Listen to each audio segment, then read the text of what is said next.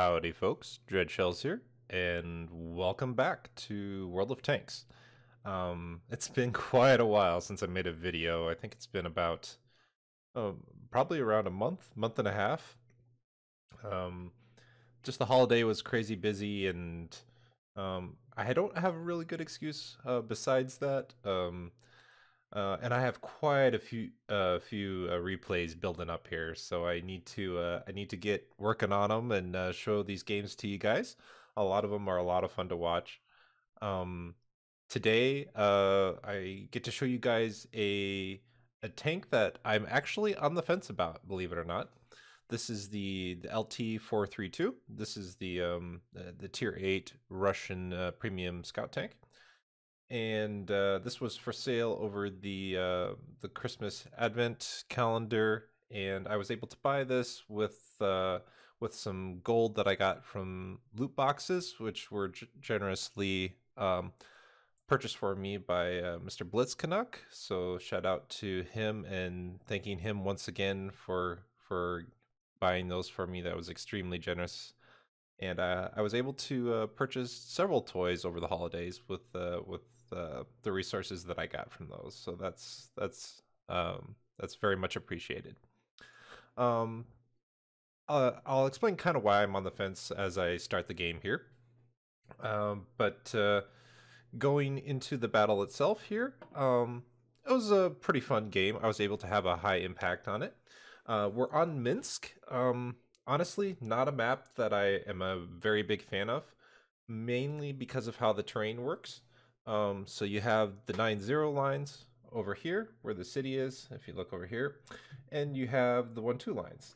And in between you have this giant empty zone, which is kind of unplayable because the terrain slopes all into the middle, right? So this gives all the advantages to snipers who sit on the edges of the map. And so you can't really play proactively here in the middle at all. You just had to like sit on the backside of the road. Oh, excuse me, on the backside of the road here, and wait for tanks to push into the 1 line or the 0 line. So, but yeah, let's start the game here before I ramble too much longer. Double check my volume here just to make sure it's okay, as I haven't made a video in a while. So we're in an all tier 8 game. There's about an even composition of mobility, heavies, mediums, tank destroyers. I would say the compositions on both teams are fairly fast. That heavies are fairly quick. The tank destroyers, mostly the scouts, the mediums. So there's a lot of speed on both teams. And so right now, I'm not doing anything special. I'm just posting up in this reactive positioning. I'm not even, you notice that I'm not even bothering to try and scout over the top of the, or the top of the middle road there. Just because there's usually nobody who can shoot what you spot over. Like if you spot some tanks in C4 and C5, right? Maybe it's good for intelligence, but usually your team can't shoot them. So, and you have to risk quite a bit to try and spot it, right? So there's usually at least 3 or 4 different tanks that can shoot you. This EBR is making another cheeky run here, and I'm seeing if I can get a shot on him. And right now I'm just using this crane right next to me here to keep me safe from return fire by that E75 right there. And I'm waiting for this HWK to poke, but my teammates kind of have him pushed, discouraged him from going any further up that little draw underneath the bridge there, that little archway. So now I'm using this opportunity, now that the HWK has left, you can see him running away there on the minimap, to get some distance here. And amazingly somehow I spot the Scorpion here without getting spotted myself. I take a shot there, and I am really surprised that I don't get spotted there. But that was a very, very important kill early on in this game. That WZ-120 over there is pushing my teammates really hard in the city, so I need to take the risk that I'm going to be getting shot at maybe by Artie, by being a little stationary here, just to help my team out there and help do some damage as the enemy is pushing into the city. A lot of the time in a scout, you have to be willing to adapt here.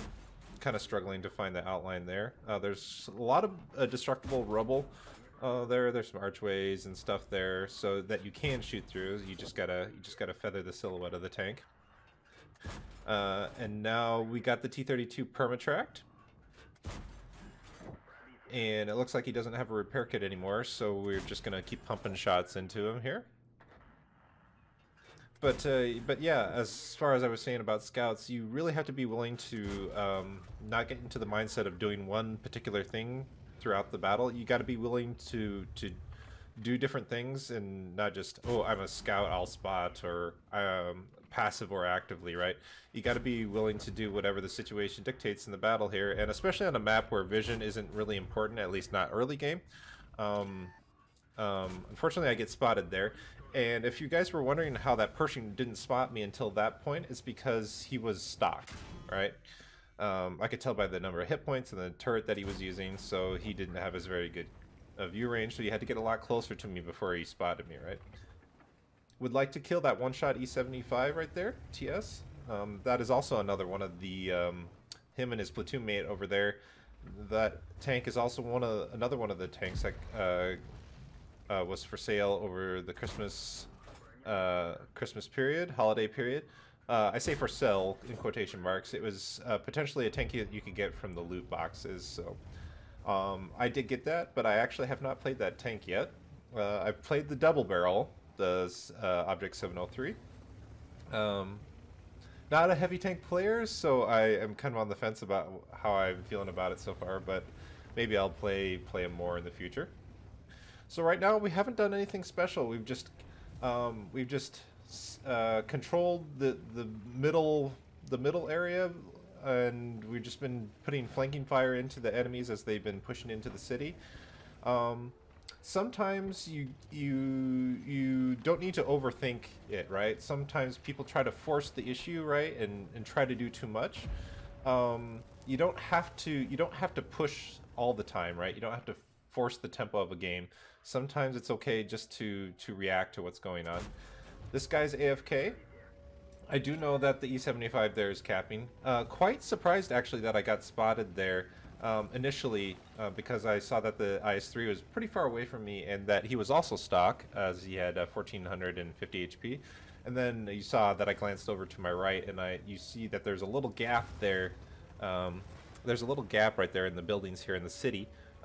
Where that second E75 TS was looking through, and he was about 380 meters or so away, so he spotted me when I fired there. Now I'm moving in here. I have the hit points here. I'm willing to lose them to take his gun out of the fight, and he does shoot me, but Russia armor, even scouts have armor, yes. That's where this tank is really good. This tank actually has really good survivability for a scout. So I see that he's pushing straight into me, so I'm just going to work around him here. No sense bullying him here.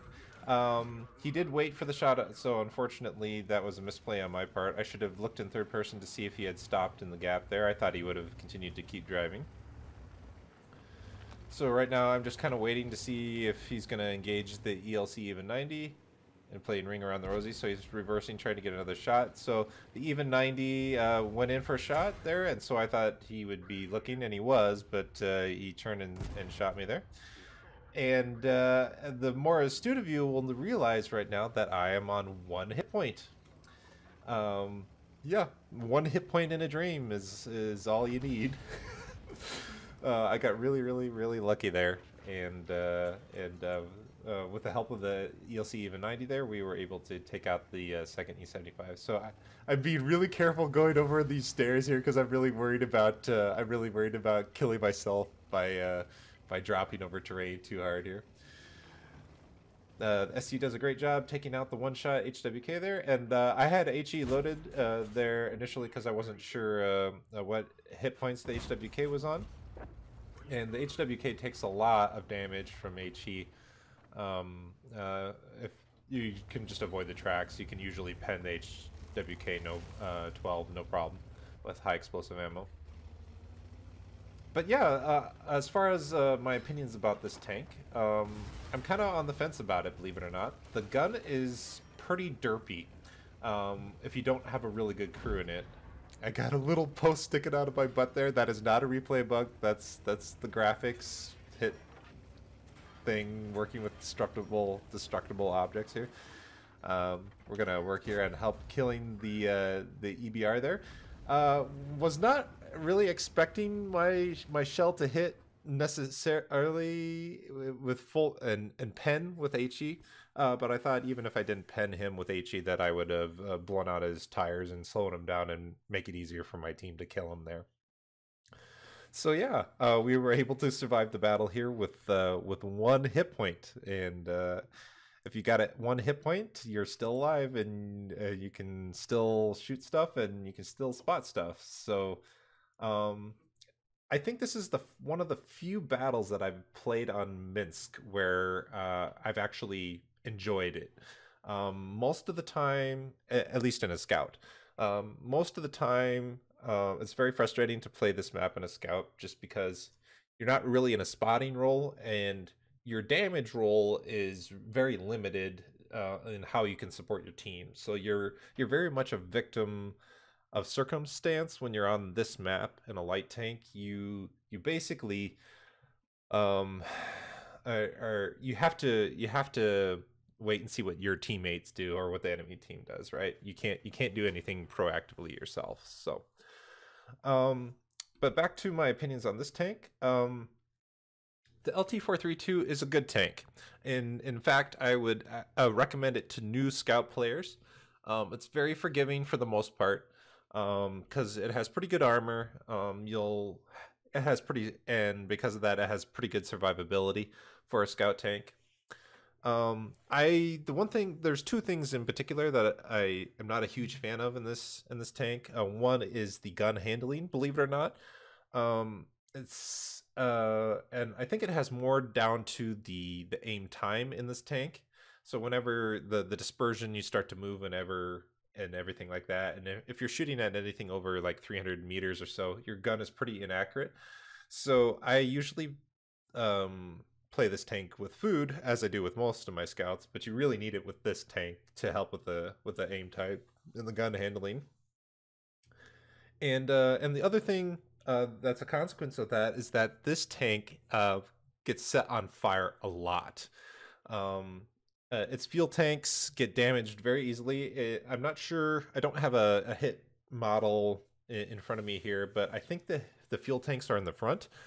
So this tank gets set on fire a lot.